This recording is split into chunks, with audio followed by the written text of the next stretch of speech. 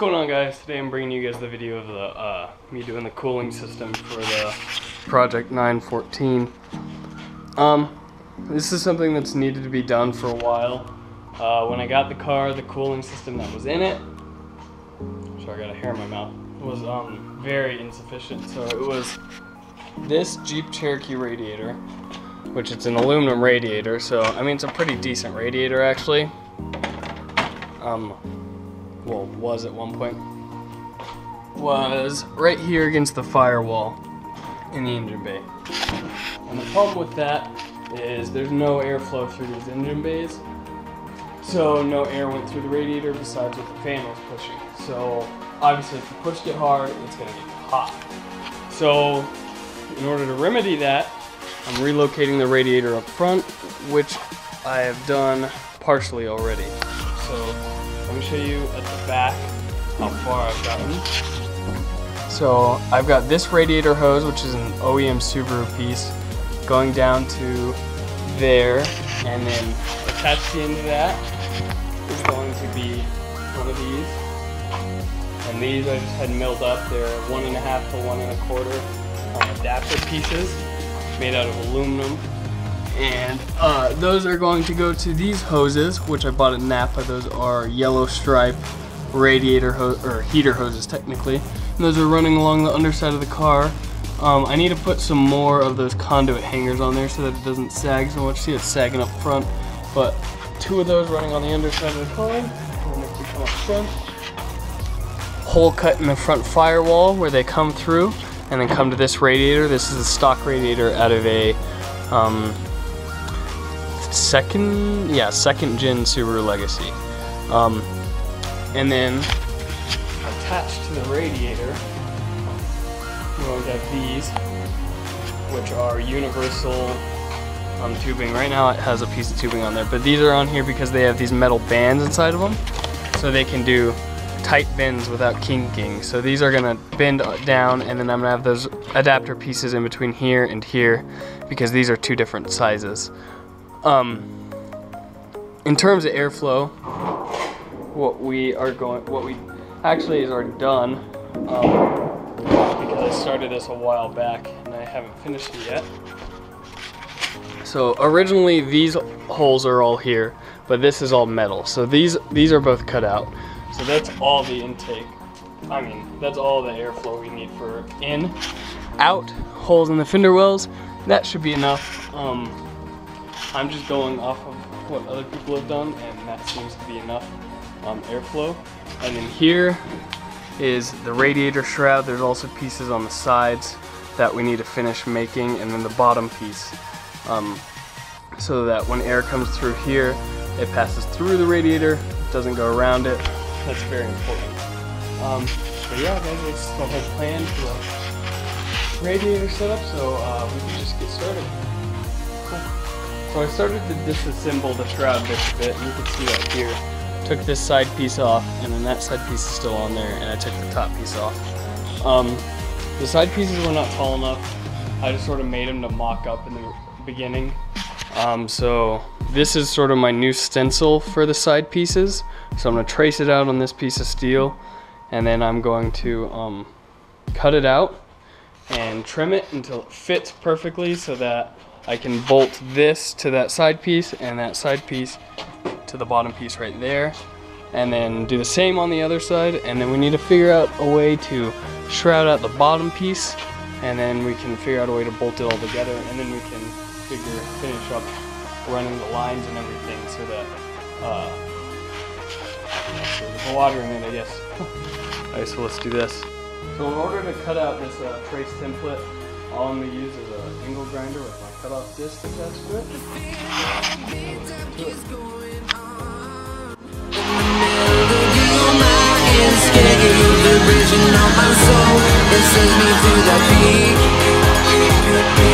Without no regret, you got no love. Without no love, you got no regret. Without no regret, you got no love. A melody where I belong in this life. So now that that's off,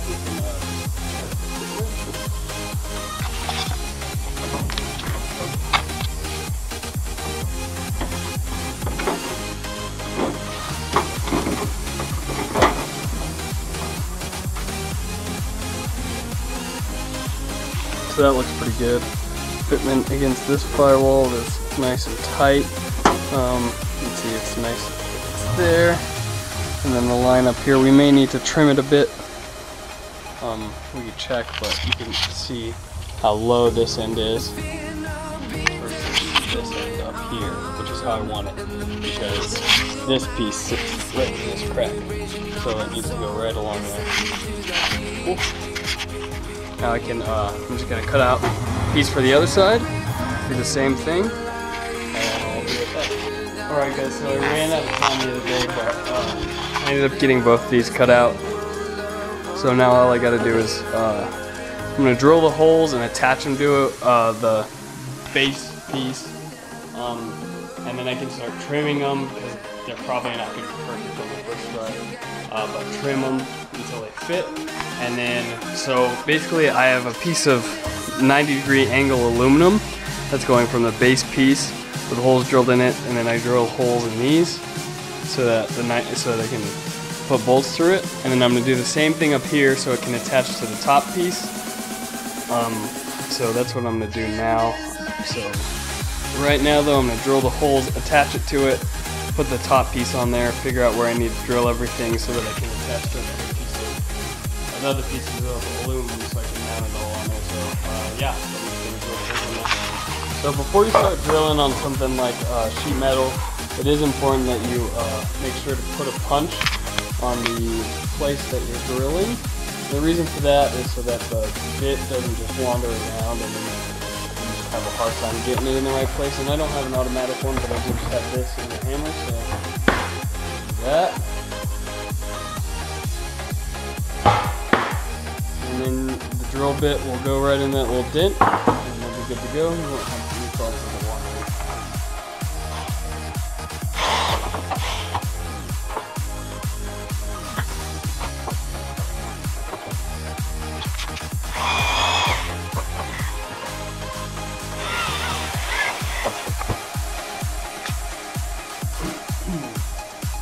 So I test fit both of the side pieces, and the driver's side fit perfectly.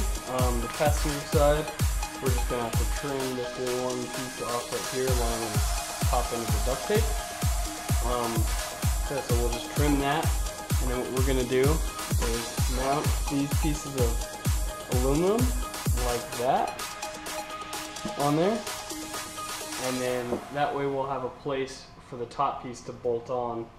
And then the shroud will be pretty much done.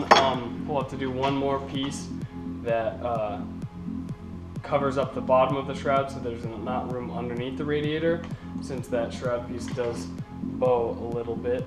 And then just seal it all up, and then put the radiator in, and finish up all the hoses and everything, all that, and then the cooling system will be pretty much finished up. So yeah, let's get this piece trimmed.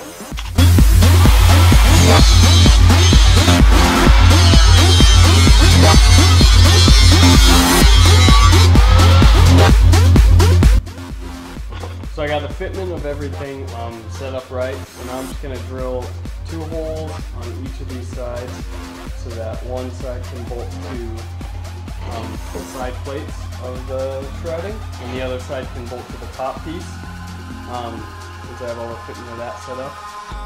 So I'm just going to drill holes in these, and then drill holes in the side plates as well, and then drill holes in the top piece.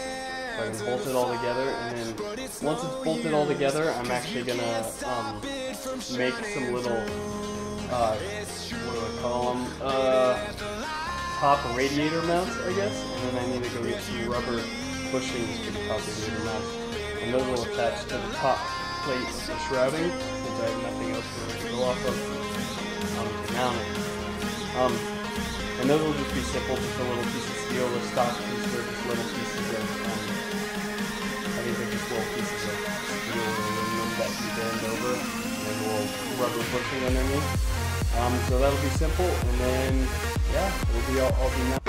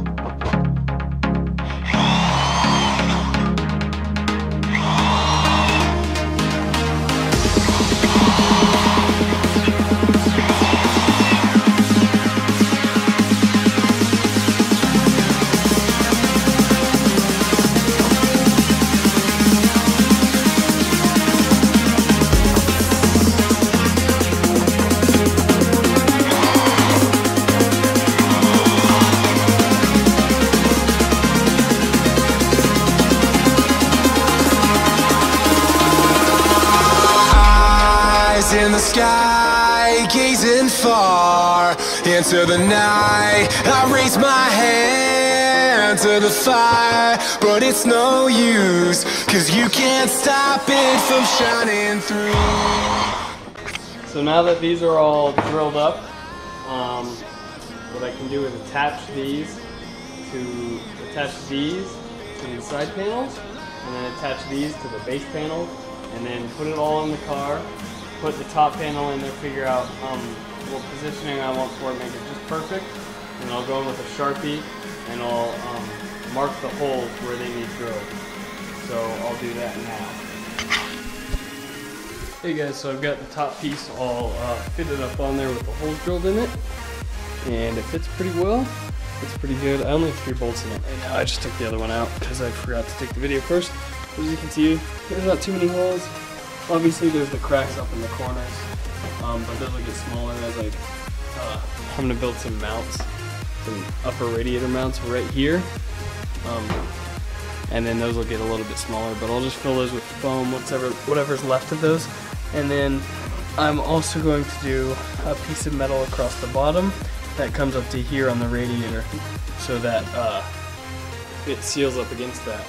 And I'm gonna do that just with this piece of angle aluminum, and then if I do need some sheet metal as well to bolt to that to get up to that height of the radiator, then I'll just cut that, end up using that. So now I'm just gonna measure this real quick, cut that, drill some holes in it, drill some holes in that base piece, attach them to each other, see how it looks, and then see if I need to cut a piece of sheet metal to get it up to the radiator.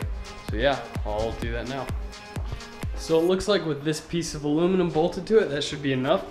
If you look in here right now, I know it's a little bit dark, but if the base piece is lifted up enough, then that piece of aluminum goes right up to the base of the radiator. So all I'm gonna do is mark that front there right now, and then I'll go drill it all and attach it, and then the shrouding will basically be done. I'll just do a little bit of sealing with some adhesive foam, and then I can build the mounts for the upper radiator, and then we can finish all the hosing, and then the cooling system will be pretty much done besides the fans. And all I got to do for the fans is hook up the 3 wires. It's going to be a wire for power, ground, and switch that is ran on temperature of the coolant. So it should be pretty simple. So yeah, I'm gonna mark that now, and then we'll get mounting that.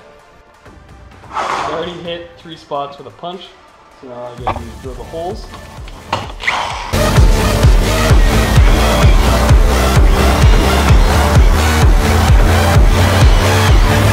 Now that those holes are drilled, I'm gonna put it onto this base piece.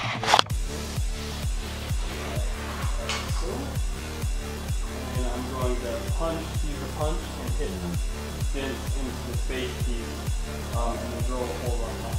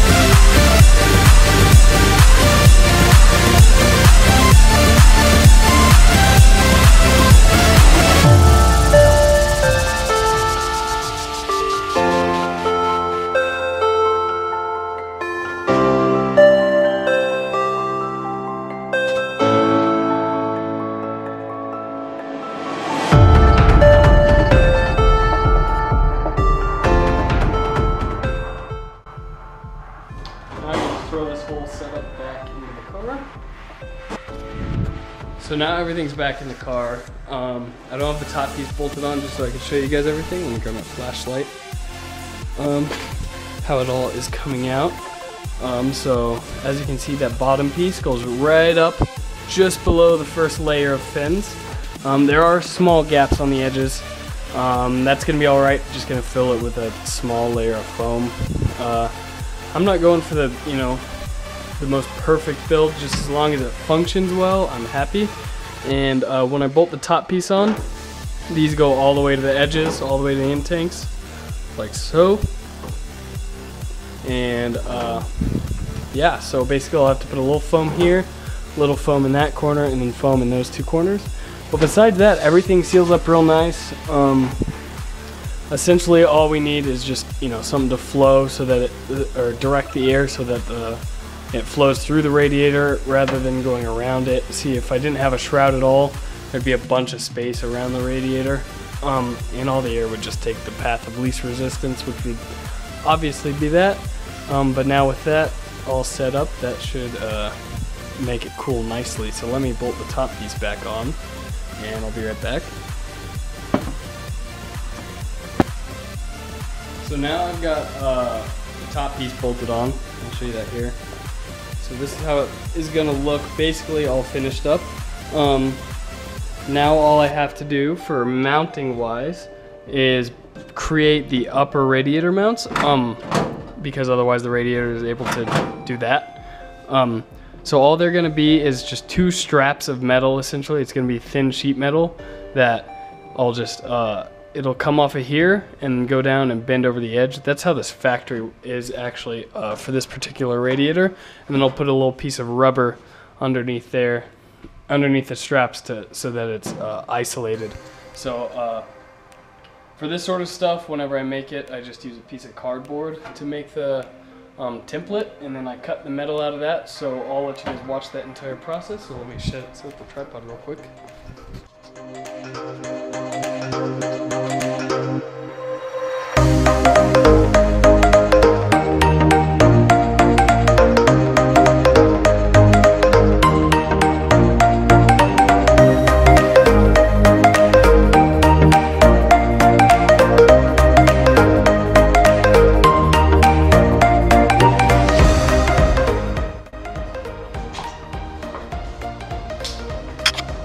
So here's the finished piece of cardboard, guys.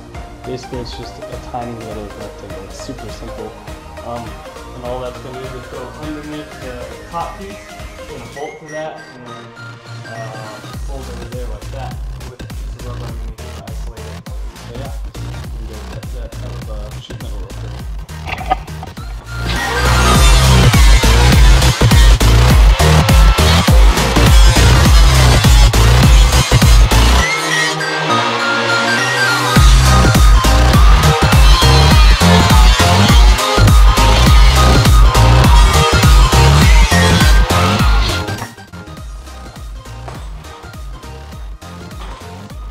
Here's the two pieces. They're a little hot, but all I need to do now is drill a hole in each one of them, take the top piece off, make sure I drill the hole in the right places, and then I can bolt them up and then cut the rubber out so that it fits, and then bolt it all together, and I'll be done with all the shrouding, essentially. So yeah. So I've got all the marks made where these holes need to be drilled on both the mounts and the top piece. So now I'm just gonna center punch all of these, and then I'll drill the holes in all of them.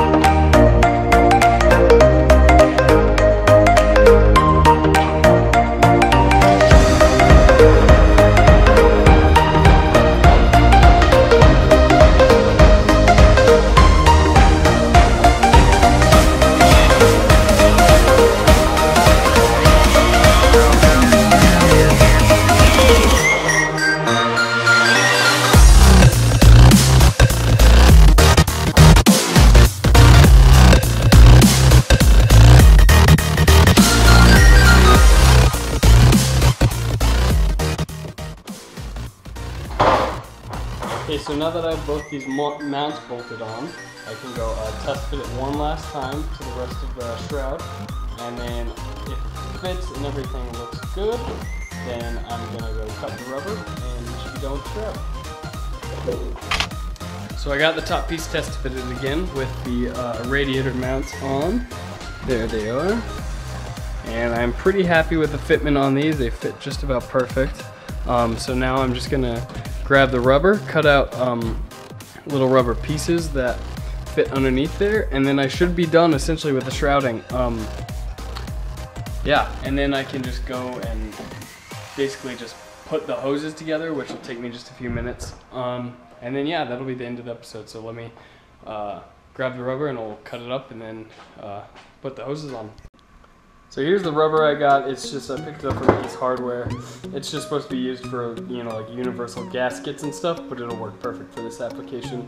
So all I'm gonna do is use that same template on here and then cut it out. And then basically just wedge it in between there and that'll be it. It's pretty simple.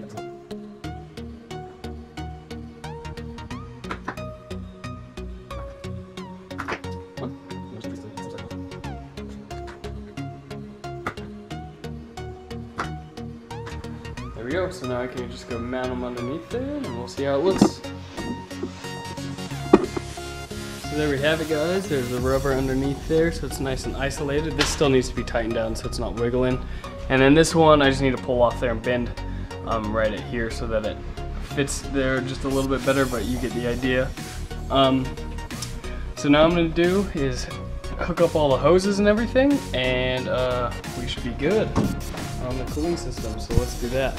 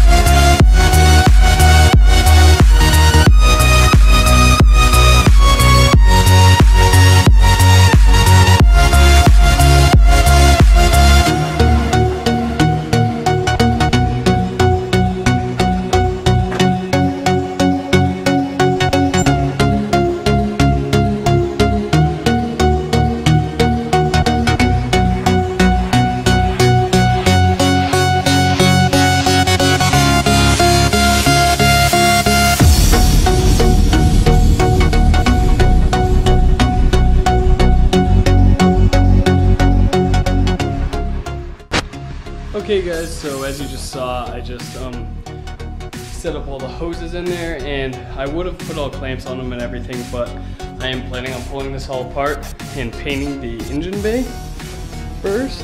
So figured I'll just leave it unclamped. This one's actually a little bit loose. Oh, that's fine. But yeah, I'm gonna paint all the engine bay. That's why I left all the trim and the weather stripping off of the holes and everything as well, but as you can see, it looks pretty good. The hoses are nice, not kinked or anything, but as you can see, the hoses come off the radiator. Radiator shroud looks good. Just the 6 button head screws on there, and then up in here, nice and sealed against the radiator. There's a few spots where I need to put some foam, but besides that, it should all be good. So yeah, that's the end of the video, guys. That's basically the biggest stuff for the cooling system. Obviously there's a few other things like hooking up the fans, but I'll show you me hooking up the fans when I redo the wiring in the car, because I'm just gonna leave that until when I do the wiring.